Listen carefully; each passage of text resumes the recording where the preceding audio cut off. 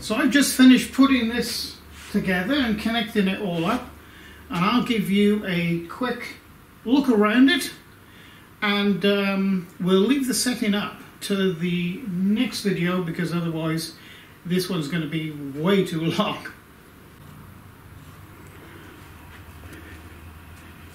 So I've got a fairly new Hewlett & Packard tower down there running the system, the program. Now the program is EasyCAD 2, if you can see that, with all the glare.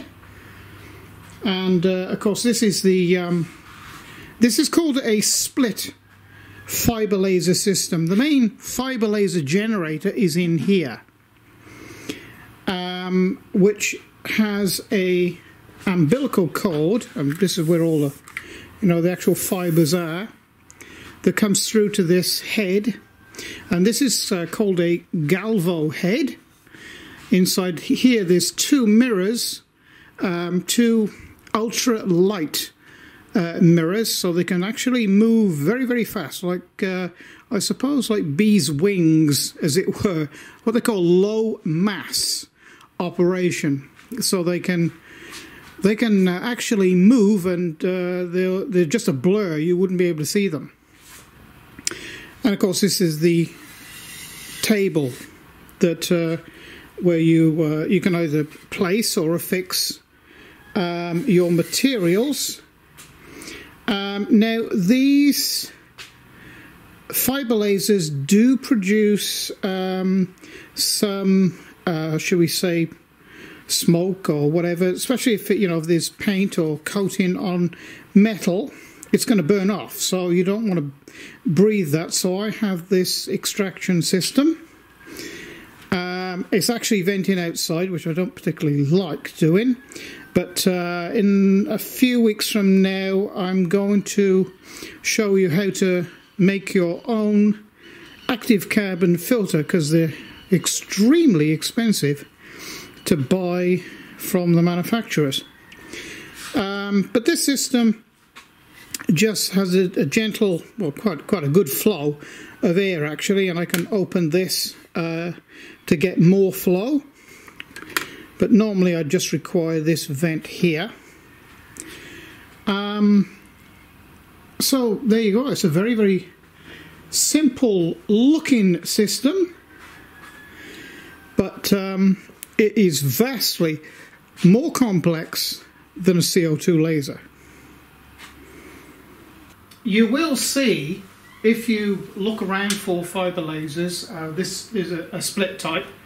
I think that's self-explanatory. The working mechanism end here is separated from the main fibre laser generator, which is in there. And it's connected via an umbilical cord where the fibres run, and it comes to this head, which is called a galvo head. Inside here there's two, shall we say, ultra light or low mass mirrors, one for the X, one for the Y.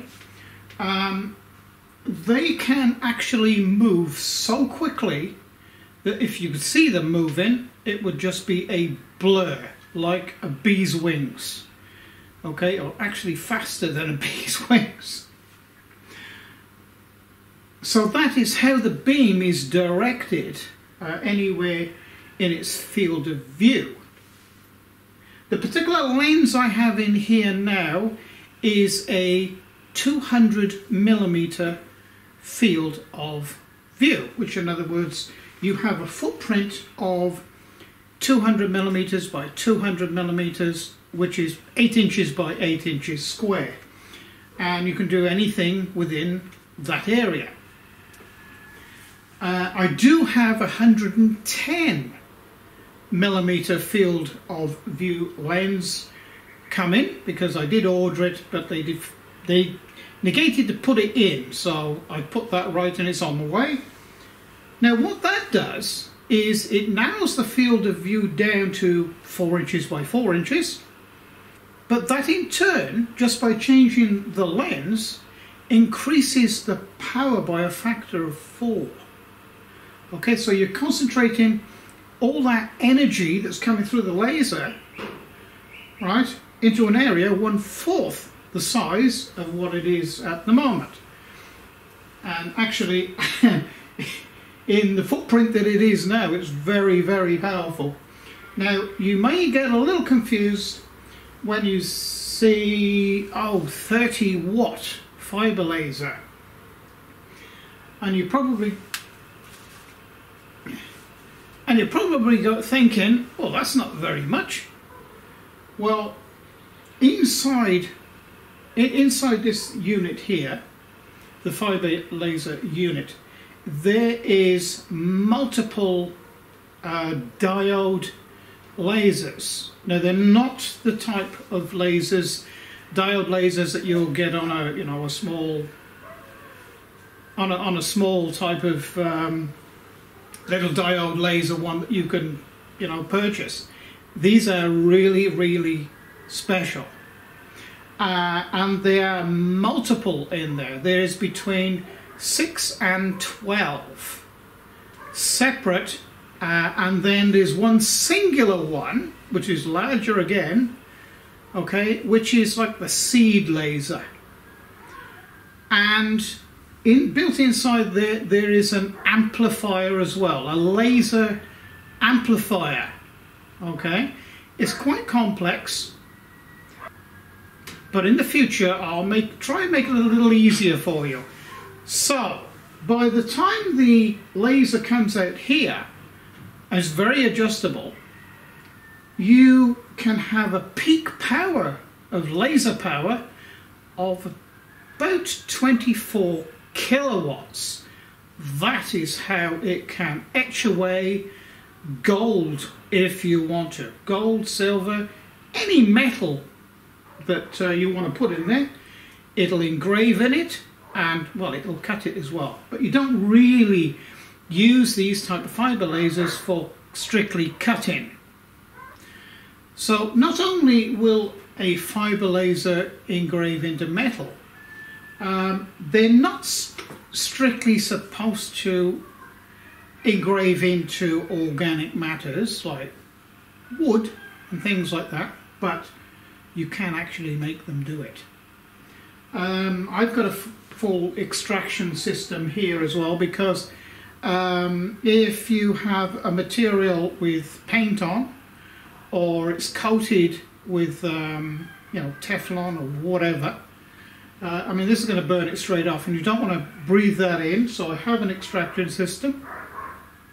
Okay, so that's the unboxing and setting up on the bench here.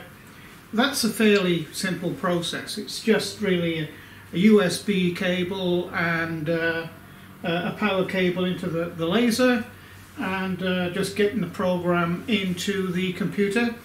There's a few little special things with the program too, but we'll sort all that out in the next video. And the next video we will tune this lens into the program, and indeed set the program up to this fibre laser, because it's just a raw program at the moment. So thank you for joining me for this. I hope you've enjoyed it. Please press like and subscribe. I hope to see you back for the next video. So bye.